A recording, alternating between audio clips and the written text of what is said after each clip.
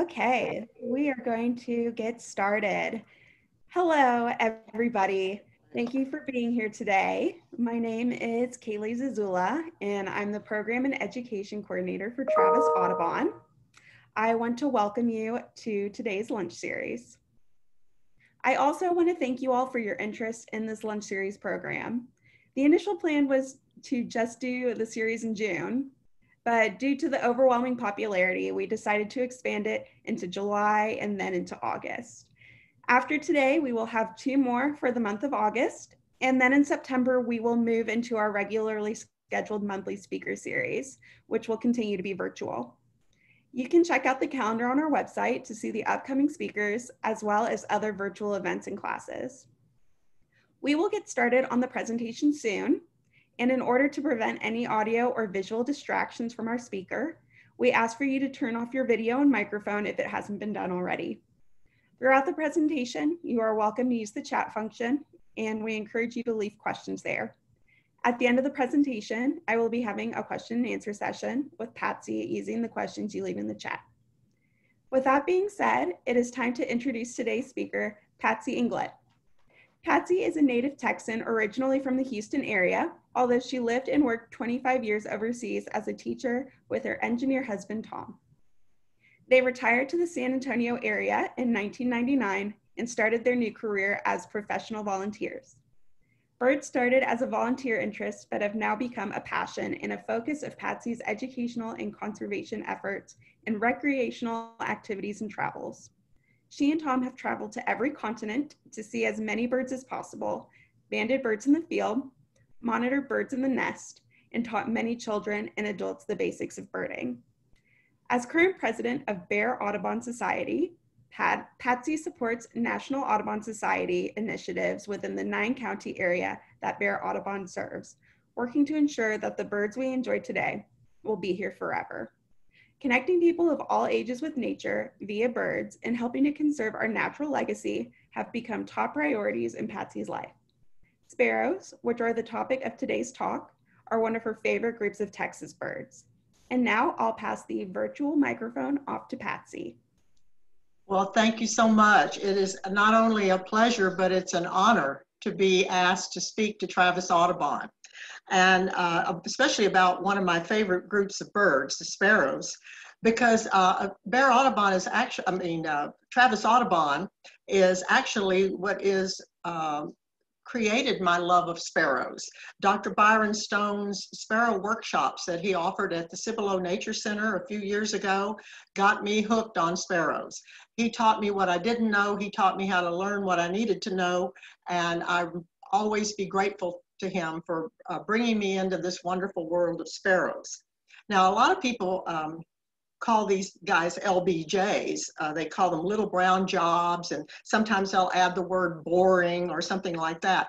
But I don't look at them that way. I look at them as little brown jewels. They are beautiful little birds. They are, a lot of people that are not as familiar with them, they don't have the knowledge or the awareness to just see how fascinating they are. So that's what I want to do today. I want to talk to you about how wonderful this group of birds is. Now, if I can get there we go. Now, some of you may remember the guy on the left. He's a comedian named Rodney Dangerfield. And his tagline was always, "I don't get no respect." That was it. And sometimes the sparrows don't get the respect they deserve. Yet we know, if you think about it a little bit, they're one of the most important groups of migratory and resident birds in Texas. And they're well worthy of our serious attention. They have subtle beauty, they have wonderful diversity, and they have lots of interesting characteristics. So I found out that in Austin, Texas, there's a group, a music group called the Lovely Sparrows. And I just love that because that's the way I think about sparrows. I think they're lovely, softly, beautiful, subtle birds. So let's get started on expanding our awareness and knowledge of this group of birds. And I want to just share with you some of the things that I think are so cool about them. Now, you know, there's people on this planet that think there's only one sparrow, and this is the house sparrow. Of course, here we have a male and a female. And, you know, most of us know they're not even a native bird to the United States. They were brought in, introduced. They really came from the Middle East and spread with agriculture through Eurasia. And they were brought over to the United States in the mid-1800s, 1851, to try to curb an insect infestation. They thought they would eat the insects. So by 1900, it had spread over to the Rocky Mountains, and because in the 1870s, there were further introductions in San Francisco, Salt Lake City. And so now it's spread throughout the North America, except for really North Alaska and Canada. And, you know, their constant presence, they're so familiar that a lot of times people just overlook them. And their tendency to displace native birds from nest boxes causes some people to resent them. But house sparrows have a capacity to live intimately with us humans. And their success is they're just beneficiaries of our spreading, and they're really adaptable little critters. They're pretty cool. And if you live in the hill country, what would a hill country HEB be without a house sparrow nest in one of the letters, usually the E? Here's the little guy looking out of the nest at you. And they sit outside the HEB telling everyone that HEB prices are cheap, cheap, cheap. So you have to appreciate them for that. But still, some people say house sparrows are over-adapted, oversexed, and over here. And they call them feathered rats. Wow, talk about no respect. I hope that none of us feel that way. Well, so if they're not native sparrows, what are native sparrows? Let's look at that just a little bit. Just about the word sparrow. It comes from an old Anglo-Saxon word because there's not any new Anglo-Saxon words. The word was spirwa, and it meant a flutterer, something that fluttered. And this is how the little small birds in Eurasia got called sparrows. In England, in UK, and in Europe in general, they call them English sparrows, we call them house sparrows, and then we have the Eurasian tree sparrows, and they're the real sparrows of the old world. They also call the bird at the bottom here, which is called a hedge sparrow. It's really a dunnock, and it's not in the same family as the other two. The other two are in family Passeridae, the old world sparrows. The other one, it just kind of looks sparrowy. Well, this is what happened when the colonists came over to the United States and they saw little brownish birds that were streaky and ate seeds and acted like the sparrows on their doorstep back in England, that they called them sparrows. But however, we found out just recently and not too long ago that they're really not all that closely related, and they really shouldn't be placed in the same family. Now, if you remember Biology 101, I was a biology teacher, and this is sometimes only things my students remembered from Biology 101, was the hierarchy of classification: kingdom, phylum, class, order, family, genus, species. And with birds, they're all the same in the first three. They're all animals. There are chordates. They have of course, they're vertebrates. And then they're aves. They all have feathers. But when we get to the order, and we look at the birds, the 10,700 species of birds of the world are divided into 41 orders currently. This changes, you know, with the taxonomy. And the word always ends in formes. So sparrows are in the order Passeriformes, the passerine birds. Some people call them the perching birds or the songbirds. That little group, it's 60% of all birds on the planet. It's a very, very successful order of birds. Next down, we have the families, and there are 248 families of birds still on the planet that are still living on the planet. They all end in IDAE, and the New World sparrows now are classified in Passerellidae. Now, up until a few years ago, the Old World and buntings and the New World sparrows were all lumped into a family called Emberizidae. You may have heard of that. And then they started looking, they pulled down their genes and looked at their DNA, and they found that those two groups had split apart like 12, 15, 13 million years ago, and they really shouldn't be in the same family. So these days, the New World group is called Passerellidae. The Emberizidae still has the Old World buntings, and Passeridae still has the Old World sparrows. So now our group has its own family name. And of course, as you know, the genus and species together gives the scientific name of the bird. Now, New World sparrows, the Passarellidae, have 29 genera and 131 species. And a lot of them are called sparrows, but then some of them have more exotic names like Chlorospingus and brush finch. They range from northern North America all the way down to the tip of South America through Central America. And they're quite Catholic in their choice of landscape. They live in Arctic barrens, desert scrub, tropical rainforest. You name the habitat, you will find a member of this group. And as you go from the north to the south, they tend to get bigger, and they tend to get more colorful. You know, everything gets more colorful toward the tropics. They feed on seeds and fruit, and of course, most of them take invertebrates during the breeding season when they're raising those babies. There's a lot of similarities and of course, a lot of differences. 18 species are threatened, mostly ones from Mexico and South America. Now, today we're going to look at these New World sparrows, and I heartily recommend this book if you haven't seen it. It's a Peterson Reference Guide to Sparrows of North America, and it's by Rick Wright, published in 2019, and it is not a field guide. It tells you all kinds of cool stories about who discovered these sparrows, who named them, why did they name them that, and all the history of their taxonomy and so forth. And I just love that kind of stuff. So you might like to check that out as well. Now, when we get to Texas sparrows, here's a little assemblage of Texas sparrows. And limiting yourself to Texas doesn't limit you very much, because Texas hosts more species of these North American sparrows than any other state in the Union. Now, I'm a native Texan, and I will tell you that it's not bragging if it's true, and that is true. So more of those species, either they're resident here or they migrate through here at some part of the year. So we have a beautiful diversity of sparrows in Texas. In fact, Central Texas is sparrow heaven. It really is. There's 20 to 25 different species that you can see. And of course, a lot of them are migratory, and we see them in winter. Cold weather, dreary weather is really sparrow weather. So we have some resident species here. We have breeders here, but a lot of them do just migrate through. So we also have some sparrows that they're sparrow in the same family, but they're not called sparrows. Well, olive sparrow is a sparrow, but it's a different color. It's not green and streaky like a lot of them. The juncos, the lark bunting, and all the towhees are in the same family as the things that we call sparrows.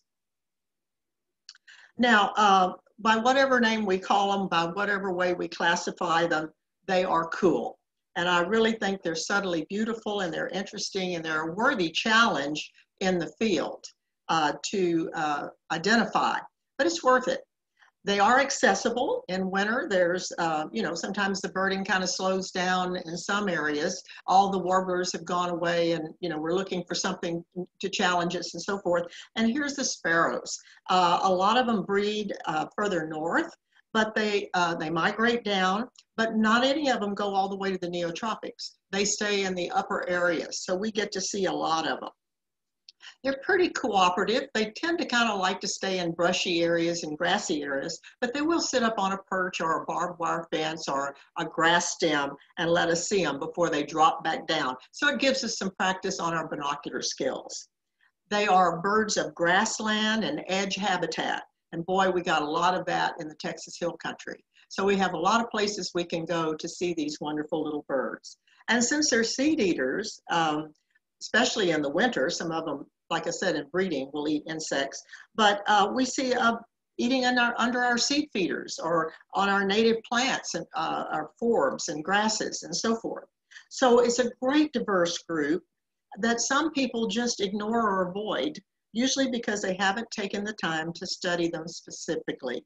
And it does take a little study, but it is a lot of fun to know them.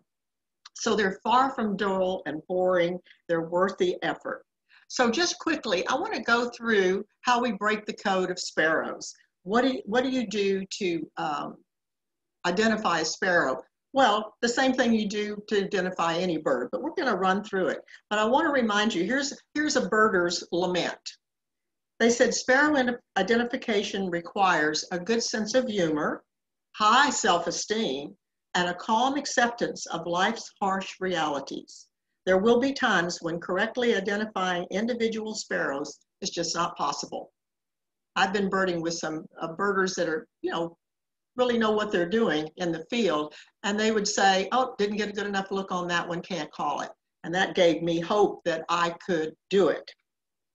So yeah, they are a lot alike in a lot of ways. They're ground dwellers. They're often a little bit secretive, some more than others. They're generally drab, brownish, and often streaked on the back, on the front, and they have short conical bills.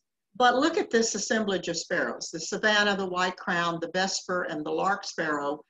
They don't look alike. All you have to do is look at them for a minute to know that.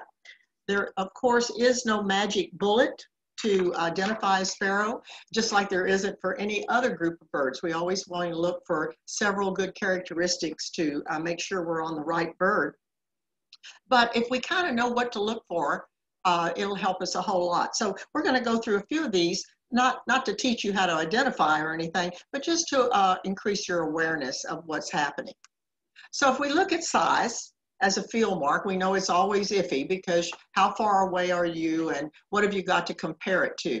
With any other group of birds, you have to have, usually it helps if you have a bird you know, and then you have another bird you don't perhaps know at the time, and you can compare them. So example, the little Spizella sparrows, like the clay color, are some of our smallest sparrows. And then you've got the lark sparrow, which is a big sparrow, but you can see there's not a lot of difference in them, in the size. But anytime we can get anything that we know to compare is great. And then the silhouettes are not the same. If you blank out all the color and all the plumage and look at the silhouette, it'll help you kind of get to the right group, the right genus of sparrows. Is it a chunky little monkey and compact, or is it more streamlined? Does it have a longer tail? Does it have a shorter tail in relation to its body? Does it seem flat-headed? Does it seem to be large-billed or small-billed? And is the tail wide? Is the tail notched? A lot of things we can see from the silhouette. And of course, we want to be careful of sparrow wannabes. A lot of these birds, especially the females, can be confusing. And if you look at these birds, none of which are in the family Passarellidae, some of them are streaky, some of them are in the grassland and very camouflaged, but none of them are Native American sparrows. And if you know the larks and the finches, of course, the house sparrow is the introduced species, dickcissel in the same family as the cardinals, and of course the blackbird family for the red-winged blackbird, then you know immediately, and the beak is usually the thing that will tell you that it is not a sparrow. And of course, if you, this is from an old field guide, Birds of North America. I carry this with me to remind me that half the sparrows I might see are going to be clear-breasted and half of them are going to be streaky-breasted when I get to see them in the winter. Young sparrows tend to be streaky all over for camouflage, but most of the birds that we see in the wintertime, in any way, have molted, and they're either going to be streaky as adults or plain as adults. And this is kind of the great divide. It cuts your options in half, which I like. And of course, your sparrow bod, you need to know the parts of the sparrow, but you know what? They're about the same, but this is a generic sparrow, and you can see that they're smaller birds. They're, kind of portly sometimes, but you can, if you don't know these terms, you might need to learn some of these terms, especially the crown and the supercilium, which is a fancy name for an eyebrow. And with sparrows, because they are grassland birds and they often stick their heads above the grasses and come a little bit out of their habitat, their heads are very important in their identification. And there's a few terms that maybe we don't use with a lot of other birds, like mustachial. It's just a line that comes from where a mustache would be on the upper part of the bill and down. And then we have malars or malars, some people pronounce it one way or the other, which comes from the lower bill. And then in between, some people call this another malar, and some people call it, I like the term submustachial, lower than the mustachial, in between the mustachial and the malers.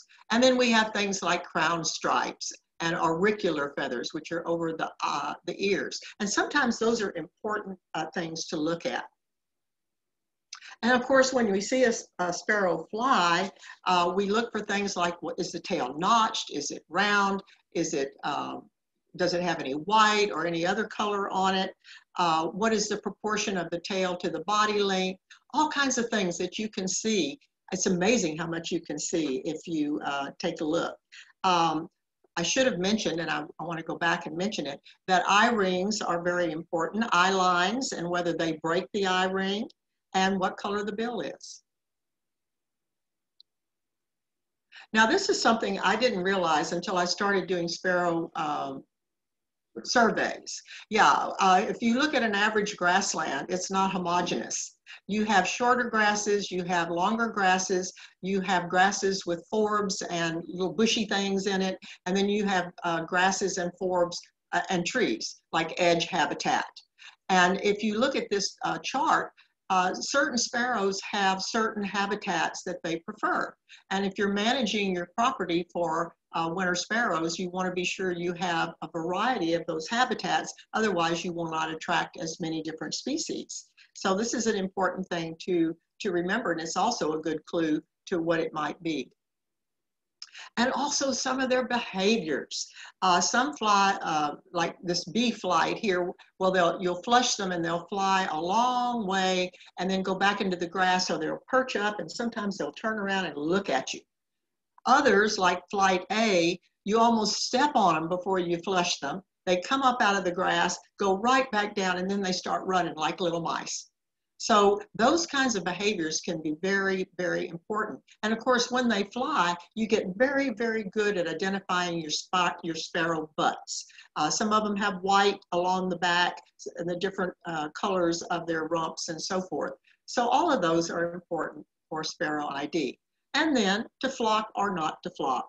In the wintertime, a lot of sparrows do flock together. For example, chipping sparrows, you see a bunch of little mice under your feeder and they're all teeny tiny little guys and moving around eating your seeds. But song sparrows, you might see 2 or 3 together, usually when they're coming in or going out of their migration, but usually they're loners. So that's another good thing to look at. And when you flush the sparrows and they fly, you can also tell whether they you know, if they drag their tail or pump their tail. Do they go up when, like chippers, when you flush them, the whole group tends to go up at once into the nearest bush or tree. So all kinds of little behavioral things that are very handy.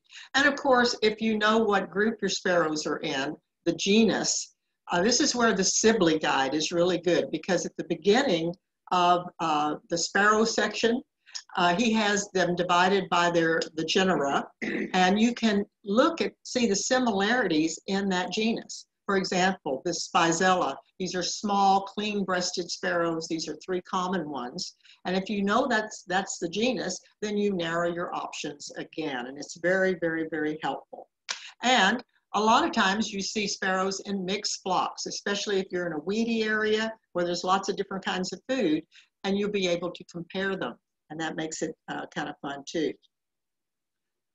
Now, some sparrows, even though they don't breed here, will make little calls and they'll answer to pishing and all that kind of stuff when you're in the field. And this is a song sparrow, and that's one of the ones that will actually call, and it has a characteristic sound. I hope you can hear this.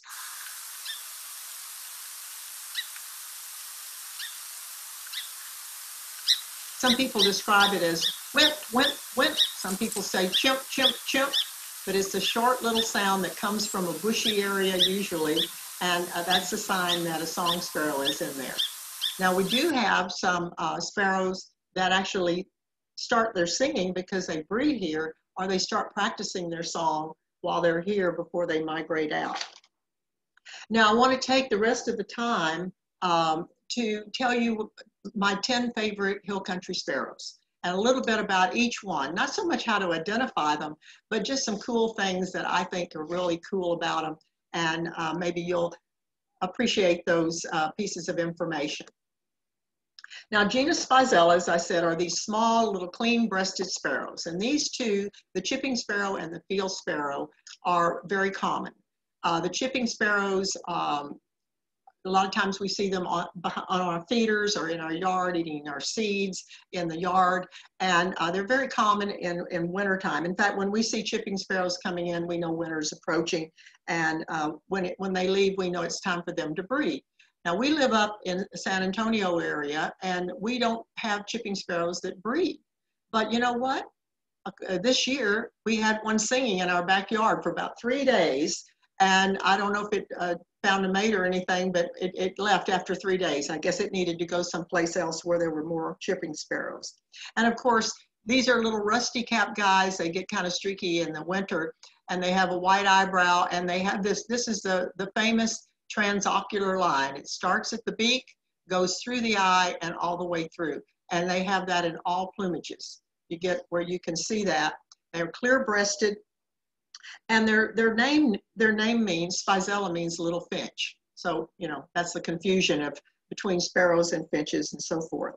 Now, this is the one when the flock flushes, they all jump up at once. And listen to the trill. If you've never heard this, it's a very dry chip, and that's a single chip is a call, and then we put it together in a trill, and you hear it. All one pitch. Very dry, chippy, metallic almost. Now, their little cousin, the field sparrow, this is one that Pete Dunn, the bird expert, says looks like a cherub in sparrow's clothes, because it just looks kind of baby-faced.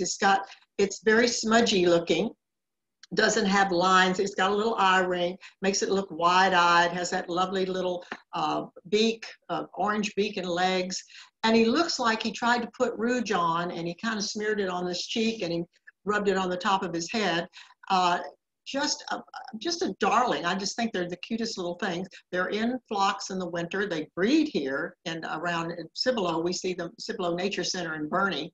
We see and hear them all the time. When we were banding birds at out in Guadalupe River State Park, we heard them too, because they sing and they have this crazy little bouncing ping pong ball sound.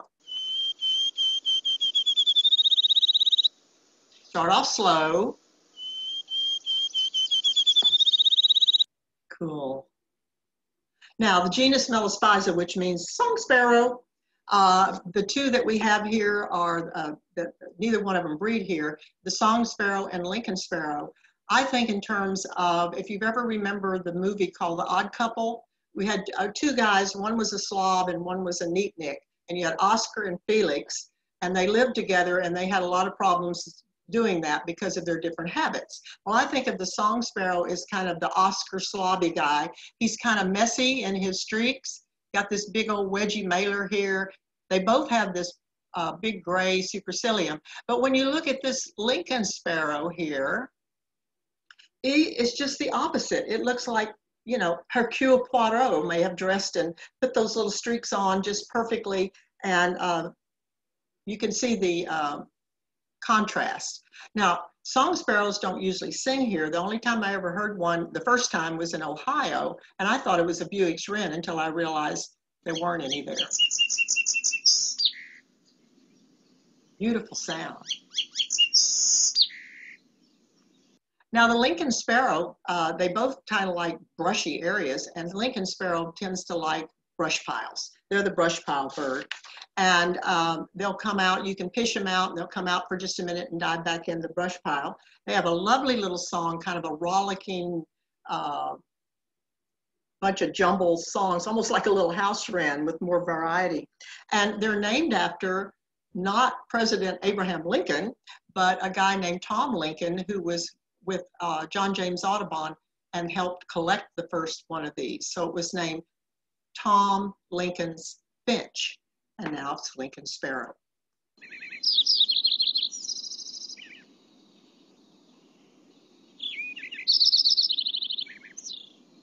Neat. Now, this grasshopper sparrow is another breeder in the Texas Hill Country. They often sit up on grass stems and sing during the breeding season. And it's kind of a little chunky monkey bird. It looks flat-headed. This one's got his little feathers up a little bit, but when he's relaxed, the head looks kind of flat.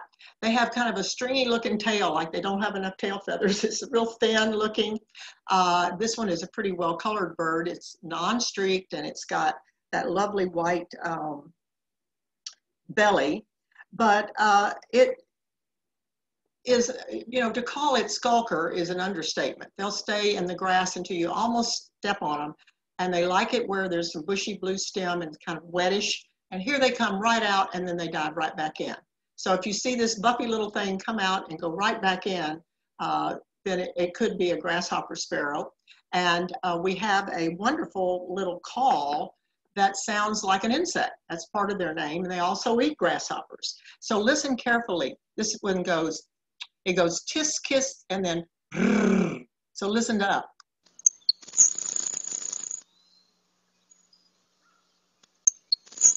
And you can hear that quite clearly when you're in an area where they're actually breeding. That's the grasshopper sparrow. Now, the next two are kind of what we think of as the prairie sparrows, the shorter grass sparrows, the savanna and the vesper. They're not in the same genus, but a lot of people get them mixed up. They're both streaky breasted. They're both about the same size. They both have a pinkish bill and pinkish legs. But here is a study in contrast again. Over on the left, the savanna sparrow is got sharp stripes. He parts his hair right down the middle with the white median crown stripe you can see from way off. And a lot of times they'll have yellow in the lores and right in the beginning of the eyebrow. They look like they stuck their nose in pollen. And they're very common out on short grass. We see them a lot on our prairie bird surveys. Now, the vesper sparrow, on the other hand, looks mingly and messy. It's not sharp at all. And they don't have stripes so much as a kind of a blank face with a big eye ring. And look at here, the malar feathers curve around the auricular feathers and make, this is a backward J. On the other side, it would look like a J. That's pretty diagnostic. And then if you look on along the tail of this guy, the outer tail feathers are white.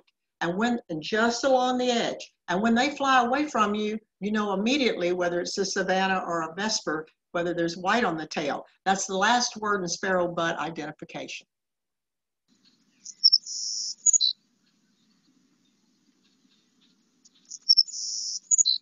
This is the savanna. And here's the vesper.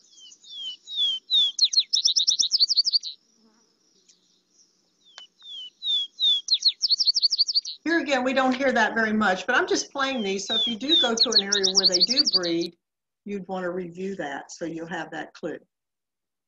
Now the last two, sorry, not the last two, almost the last two, the genus Zonotrichia. Now Zonotrichia means striped hair in Latin. And these guys tend to have stripy heads, so there you go. And these are, I call them the Arnold Schwarzeneggers of the sparrows. They're 3 times the size of like Spizella sparrows. They're still clear-breasted, but they're hunks. And these stripy heads are pretty easy to see. The white-crowned sparrow wears a bicycle helmet, striped in red, black and white, and has that lovely little orange bill. Now, the first-year birds of both sexes, instead of black and white, they have kind of rusty and cream. And a lot of birders get them mixed up with other types of sparrows. So watch out for that. And then one of my favorites is the white-throated. We don't get as many of those here. We get the white-crowned out at Mitchell Lake Audubon Center because they like to be around the mesquite. We got lots of that. So we hear those out there quite a bit in the winter.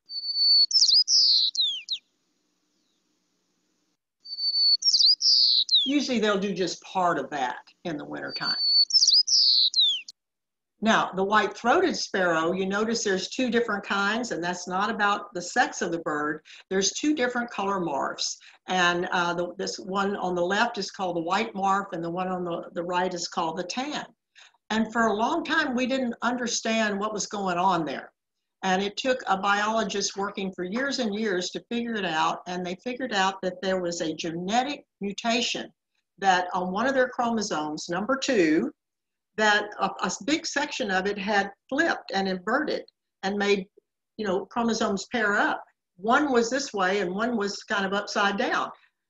So here's what happens. Because of that, the two morphs develop. The mutations built up on the inverted part, and we get a white one, which has the mismatched chromosomes, and the other one, the tan one, has the identical ones. Now, what has this done?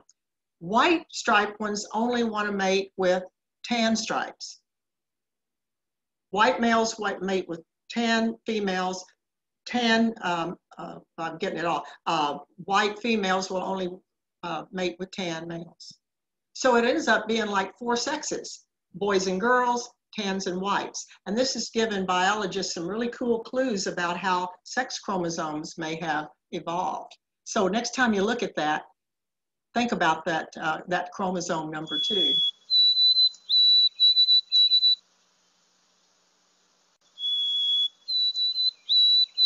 This is the famous poor Sam Peabody, or Aw Sweet Canada, Canada. It's a very easy call to know and to recognize. Beautiful little birds. And last in our list, but not least, is the lark sparrow. And it is in its own genus. And anybody who says that sparrows are drab and retiring little birds has never met a lark sparrow. If all sparrows were like this, we'd have no problem identifying them. It's a big sparrow, as you remember from that slide with the little clay-colored sparrow. It's fairly large for a sparrow. It's clear-breasted. They often have a little mark in the middle of their chest. And when the little ones hatch out, they don't look quite like this, but before long, they're molting into this harlequin pattern that you see here. Now, if you notice, they also have white along the edge of the tail. But the difference between them and the vesper sparrow is the white curves around the edge. So when these guys fly away from it, if you didn't see the head and you couldn't tell that it was the lark sparrow from that, when they fly away from you, they show white corners as well as white stripes along the side. So another way to tell them apart going away. Now, they're named for their lark-like song. And they do breed here, and a lot of times you'll be out and you'll hear something, you think, well, maybe that's a Buick's wren or whatever. But these guys have little modules in their song, and they seem to enjoy moving the modules around and rearranging them. It's a beautiful little song.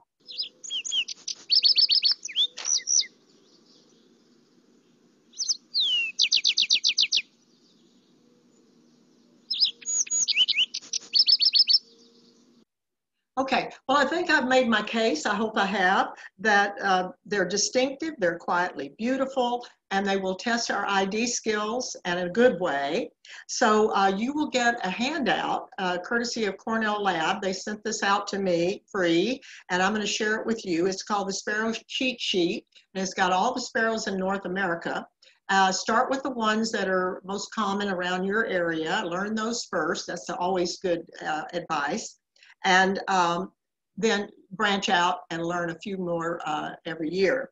So keep in mind, no sparrow's ever been maimed just by being misidentified. We're not going to shoot them or anything. We're just going to name them. And you know, they don't care what we call them. And go out with somebody that knows a little bit more about the sparrows, but don't let them snow you. If they name a sparrow, ask them, why do you say that? What did you see about that sparrow? I'm learning. Can you teach me? Because, you know, if they say they can identify every sparrow they see, they may lie about other things too. But really get them to teach you as you go along. And accept that some sparrow sightings just will remain a mystery for even the most expert birders. I don't know about Dr. Birdie, if he's ever had a sparrow he couldn't identify, but I bet he has. Because sometimes you just don't get a good look at them. So I just want to mention, I know that Dr. Byron Stone does a sparrow workshop every year in January. We do a prairie bird workshop at Cipolo Nature Center for our surveys, and we're having one on Zoom this year on December 10th, 2020. So if you're interested in that, you can check out the cipolo.org website. And if not, please attend Dr. Byron Stone's class. You'll fall in love with sparrows, I'll guarantee you. He's wonderful at how to teach you. So I hope that you never look at a sparrow, whether it's an introduced house sparrow or a native sparrow, and think of it as just a little brown job anymore. Think of Little Brown Jewel. Now I want to leave you with a poem that was written by a wonderful ornithologist named Drew Lanham. He just published this book called Sparrow Envy in 2020, and I bought it immediately because I love his work. He's a beautiful writer, and I'd like to read it to end this session.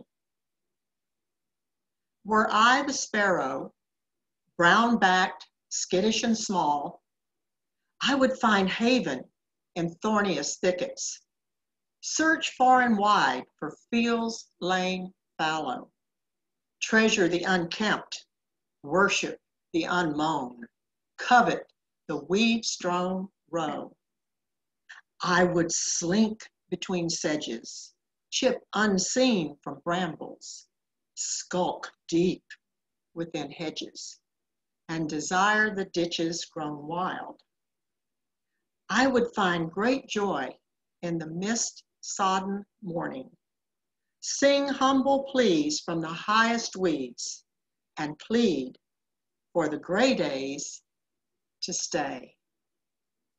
So thank you so much for inviting me. And if you have any comments, if you have any sparrow stories or any comments or any questions, I'll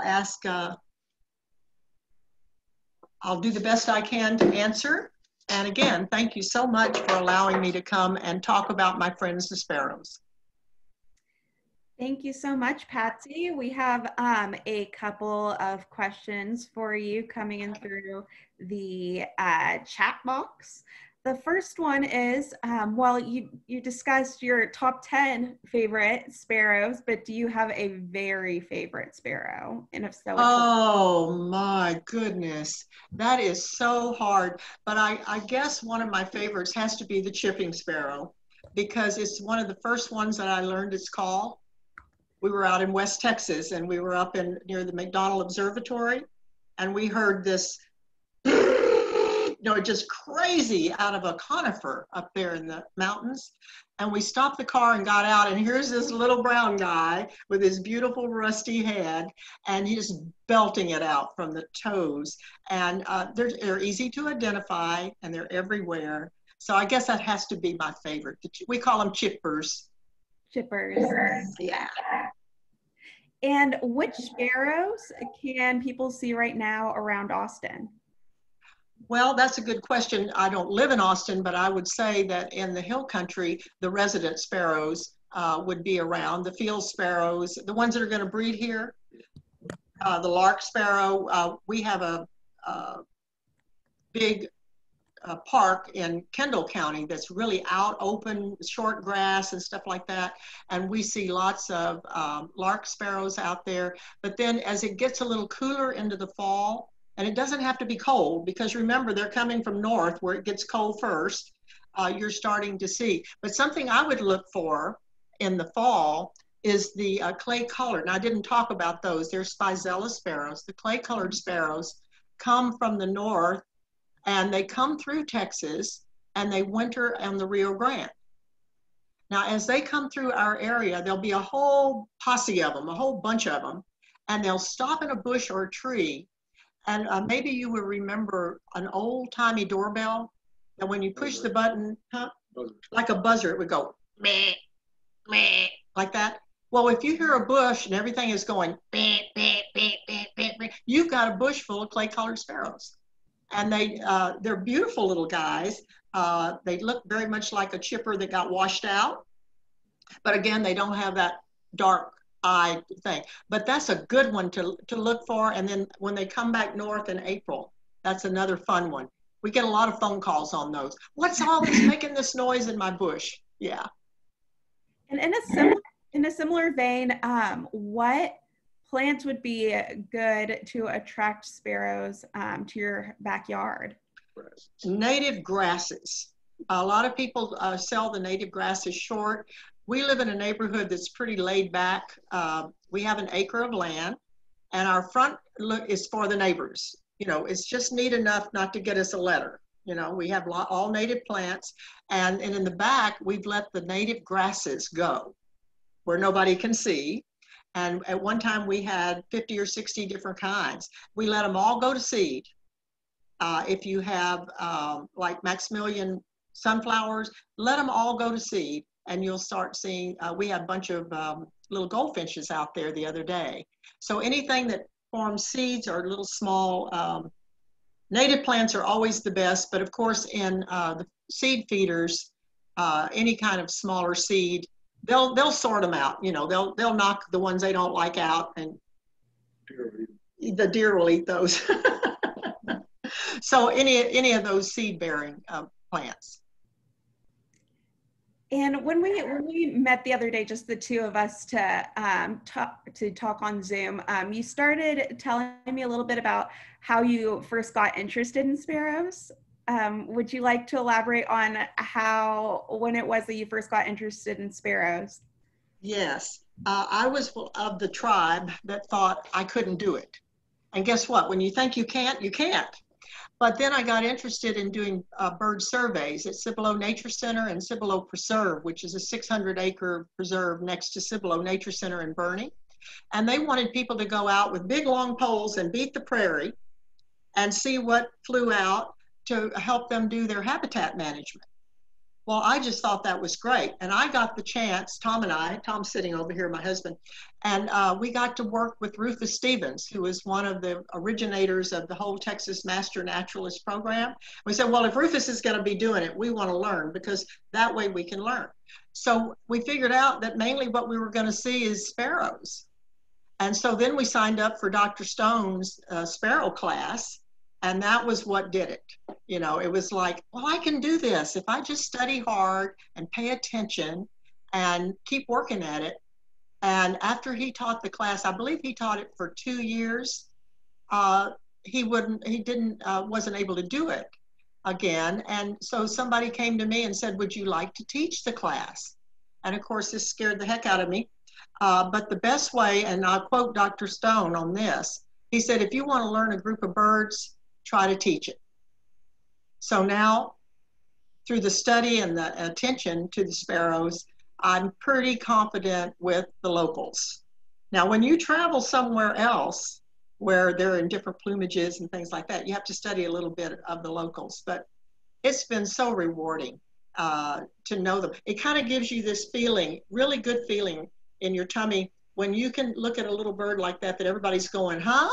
And you say, well, you know, let's look at that. And then we figure it out together. It's great. I love that connection between you and Byron, that someone from Travis Audubon inspired you, and now you're here inspiring Travis Audubon members about how interesting that the sparrows can really be. Yeah, well, we all love the same things, don't we? We all love that diversity and that wonderful variety of life around us.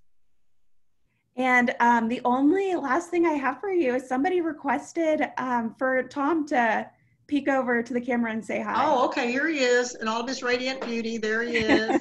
That's my partner in crime, my partner in birding for over 50 years now. So, and it's another thing that's so wonderful. We discovered birds at the same time, and we go birding together all over the place, and it's been a great thing to keep us going. So I want to just wish you, I'm going to send you a happy wish. The Texas Roadrunner saw a shadow, so it looks like we're going to have 3 more months of summer. Hopefully not. At least hopefully not this hot. We are through a heat advisory this week. I'm ready for sparrow weather, aren't you? A little bit of cooling. So thanks so much again it's just such an honor, and I want to thank everybody who came and listened. And if you have any questions or comments, here's our email at the bottom of the screen, TP, that's Tom Patsy Inglet at satx.rr.com. And I want to thank you, Kaylee, for helping me get everything set up and being such a great partner in this presentation. Absolutely, it's been a pleasure. Thank you all for being here today. Thank you, Patsy, for agreeing to give such a wonderful and informative presentation. And later on our website, you'll be able to pull up that cheat sheet that with sparrows that Patsy was talking about on our Life Series website. So Cool. thank you all again, and we hope to see a lot of y'all next week for our next talk. Yeah, thanks a lot. Bye-bye. Patsy.